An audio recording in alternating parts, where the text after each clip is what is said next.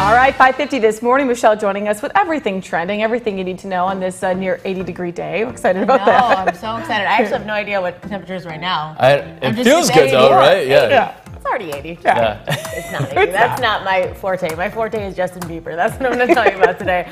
Justin gave his fans an Easter surprise. So he actually just released a 6-track album called Freedom, and he notified all of his fans on Instagram, which was shocking because if you recall, literally last week, 2 weeks ago, he released an entire 16-track. That was the Peaches one, right? Yeah, so that was called Justice. Now, we did talk about this a little bit. Justice featured a lot of songs that were previously released. Right. So I guess this isn't too shocking. That album Justice, though, already on the Billboard 200 album chart.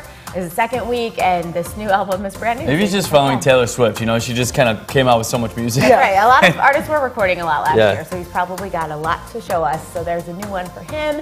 And everyone very excited for the new movie, the new Space Jam movie, A New Legacy. The trailer is officially out, introducing a 4-time NBA champion LeBron James, who will take center stage in the sequel to the 1996 film starring Michael Jordan. The rest of the Looney Tunes cast going to be there too. So he is featured recreating his iconic Miami Heat dunk with Lola Bunny. We're going to show you a little bit more of that after 7. On the fence about it because I am such a fan of the classic Space Jam, the only other Space Jam. The classic. I think I'll watch it still, but it's always hard when you have such a good first one. You know, I'll tell you my theory on that on Fox 39. Okay. We do have to celebrate Paul Rudd's birthday, though. You know, he never gets older. He doesn't age. It's his birthday today. Also, Todd Chrisley and actress Candace Cameron Bure celebrating today as well. All right. Thanks so much, Michelle. We're gonna get to watch the Space Jam trailer on Stick Fox. around. All right, sounds good. All time now is 5:52. A cry from cruise lines this morning. The date.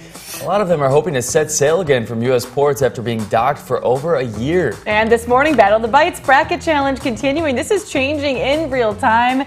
Looks like Bieber taking the lead right now. You can change that or keep that. Go to mystateline.com/interact.